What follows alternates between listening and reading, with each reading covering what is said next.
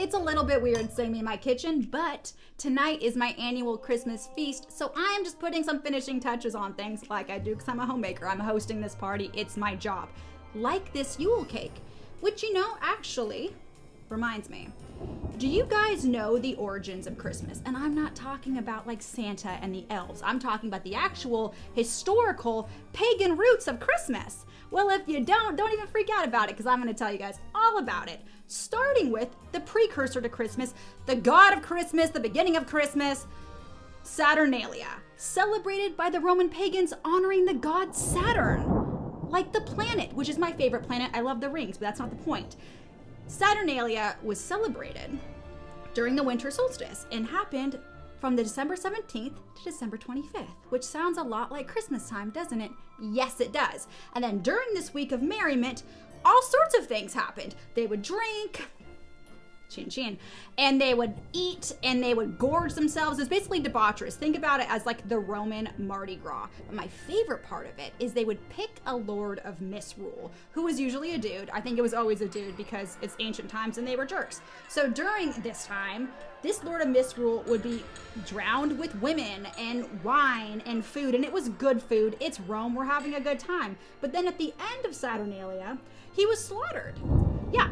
So basically they would slaughter him in honor of the god Saturn to rid all Romans of evil. Yeah, this was dark, y'all, but that's the thing. A lot of these things are dark. And I should mention that the sacred plant of Saturn is holly. Duh, of course it is. That's where we get holly, folks. People would exchange holly wreaths, naturally. Then you have the other pagans, the Druids and the Celts and the Vikings, who worshipped the oak tree. And you know what grows in oak trees? Mistletoe. And it said that some Vikings would pick a person, again, another human sacrifice, naturally, and they would poison the mistletoe and bring this guy underneath the oak tree, sacrifice him to, again, for the greater fortune of all the people. Now, granted, there's always another side of this. There's also a story that says that if two people in a fight found themselves underneath mistletoe, they would have to call a truce. But that's still not kissing like we do now, which is arguably way more awesome. And then you have the Viking god Odin, who was celebrated during the winter solstice and had a big beard and was jolly, and he sounds like Santa, doesn't he? Because it's basically Santa. What you guys have to understand is that the winter time for the ancient people was terrifying. Think about it.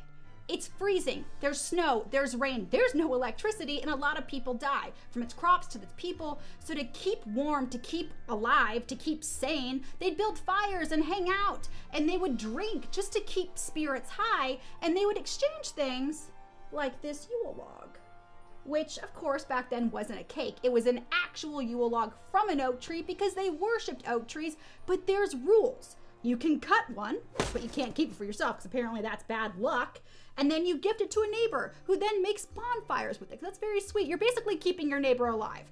And then when Christianity took over Christmas, and then we had Christmas, they would still do the Yule log exchange, but this time put it in their fireplace with a new set of rituals. Like, you gotta put it in your fireplace, and you gotta douse it with alcohol and holly and flour and burn it for the 12 days of Christmas. And now I make a cake version. This is mocha peppermint.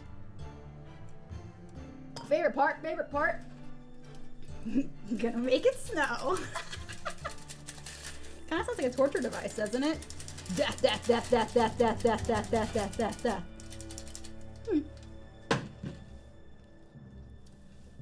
There we go. Little Yule. I know what you guys are thinking. Christmas trees, those are definitely unique to Christmas, right? No. Remember when I told you guys that pagans worship trees, even thinking the oak tree was sacred? An evergreen has always been a part of winter solstice activities, people bringing the branches into their homes and decorating with it. And there's even tales of people bringing trees into their homes because they believed fairy folk lived in them and they wanted to keep them warm, which is adorable and cute, and I love it. I'm a big fan of that idea. So how the hell did fir trees become synonymous with Christmas? Well, there's actually a funny little legend about this. So it says that an English monk was just wandering through the German countryside, and he happened upon a group of pagans about to sacrifice a man underneath an oak tree to the god Thor. And he took the opportunity, got the axe, chopped down the tree before they could commit the sacrifice, And when he wasn't struck down by lightning like the pagans thought, they all kind of took a moment and they're like, whoa, whoa, okay, this is kind of making us question some things. He took that opportunity to be like, hey guys, have you heard about the new thing going around? It's called Catholicism. We worship this guy named Jesus. And so, story goes, they converted. And then out of that oak tree came a fir tree. And fir trees are triangular in shape, therefore representing the Holy Trinity and Jesus Christ himself. Kind of interesting, isn't it? And then of course, there's the star on top of the tree. Some people are angel families. I've always been a star family, but did you know where that came from? It was originally a pentagram. That is right, people. The Star of Bethlehem was based on the pentagram. So, okay, let's be real. Why are there so many similarities between all the pagan winter solstice activities, Saturnalia, and Christmas? Well, it all comes down to control, doesn't it? When Catholicism was no longer the minority religion, when it started becoming really, really popular, they had a really hard time getting pagans to convert, especially getting them to stop their party activities during the winter. So this idea came to them and they were like, you know what? We don't have a celebration to celebrate baby Jesus. Why don't we make a celebration during the winter solstice activities, and that way they can still party, but in the name of Jesus. So they got on their soapbox, told everybody, hey guys, keep partying. We won't kill you, just say it's for Jesus. Isn't that a warm little story? Now listen, I'm not trying to rag on Christmas. I love Christmas, and if you celebrate the birth of Christ, power to you. I'm not trying to take that away from you. I'm just simply trying to let people know what the history is here. People hear the word pagan and they think evil. They see a pentagram and they think black witchcraft, when in reality, from your Christmas tree to your holly wreaths to all of the things that we know and love and associate with Christmas really is pagan. And then on top of that, push aside all the pagan roots. Let's talk about all the creepy stuff that stemmed out of Christmas. Europe is full of the creepiest lore. And I love a good creepy story, but some of these Christmas traditions and folklore are nutty. Starting with Iceland. Do you guys know how much creepy lore is over in Iceland? It's a ton, and they believe in elves, and there's elf lands, so I'm a big fan of them. But during Christmas time, they believe in a woman named Grilla and her 13 Yule lad children, who are basically like these little creepy gnome dudes that come down from the mountains and spy on all the naughty children, eventually start messing with them, torturing them, so their mama can eventually eat them. That's so sweet.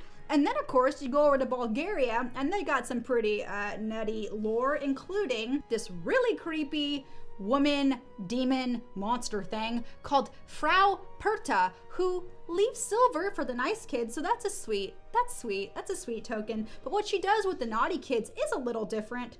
She basically replaces their innards with straw. She taxidermies children, so tell that to your kids when they're misbehaving and they'll probably snap right up.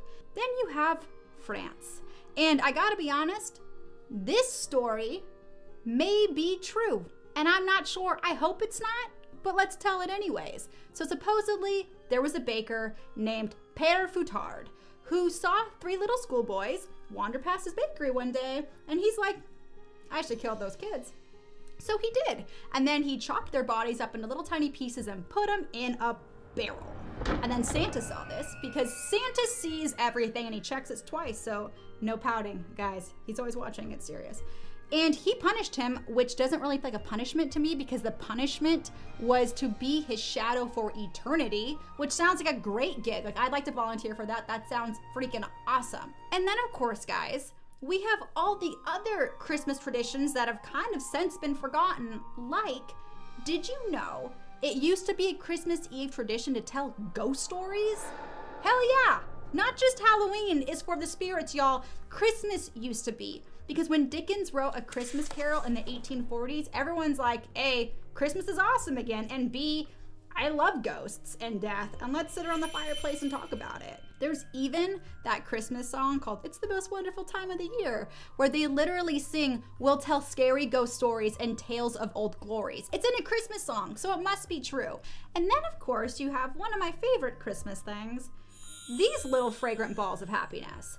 These, my friends, are called pomanders, and they have a really interesting history because they've been used from everything from witchcraft rituals to religious tokens to my favorite, balls you put on your feast table to mask the smell of disease, because we all know all the plagues and all the disease that have swept through Europe, and you know what's not appetizing? The smell of decaying flesh sitting next to you, which is actually perfect because my guests tonight are, well, here! Creeps, I cannot wait for you guys to meet my ghosts of Christmas past, which actually reminds me that I need to get ready, but first, more wine, naturally. Our guest of honor should be arriving any moment. I thought I was the guest of honor. I only meant... Wrong! A king is always the guest of honor. Ugh, rich people. You're all but children at the Queen's table. Okay, this is going to be interesting. Krampus! Thank you so much for joining us tonight. I know tonight is a super, super busy night for you. All right, well, since we are all here, I would like to raise a toast. Marie, Jane, Holmes, Jack, Lizzie, Vlad, and Crampy. Thank you guys all so much for joining me at my holiday feast. I hope you guys all enjoy what I've prepared for you, although I don't know if ghosts can eat. Never mind. It doesn't matter what holiday you celebrate this holiday season. It's the holidays. It's a time to drink and be merry and have fun and hang out with the people that you love. So whether you are alive or in another stage of existence, happy holidays from my crazy holiday table to yours. Chin chin, creeps. Chin chin. So, Malia tells me you're royal as well. Voodoo Queen. She says you use blood. I like blood.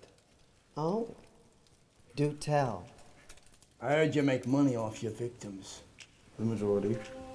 What do you do with yours? I leave them. Wasteful. Can I ask what you've been putting in everyone's drinks tonight? Oh, poison. I tried poison once and nothing happened. Patience is key. Well, and the dose, of course. Did you put in a word with the big guy like I asked? I know, it's stupid. I just don't know what's so hard about getting your own personal rain cloud. It's not like I'm asking for the impossible here. What do you mean I'm on the naughty list? Kind of makes sense, actually. Merry Christmas, creeps.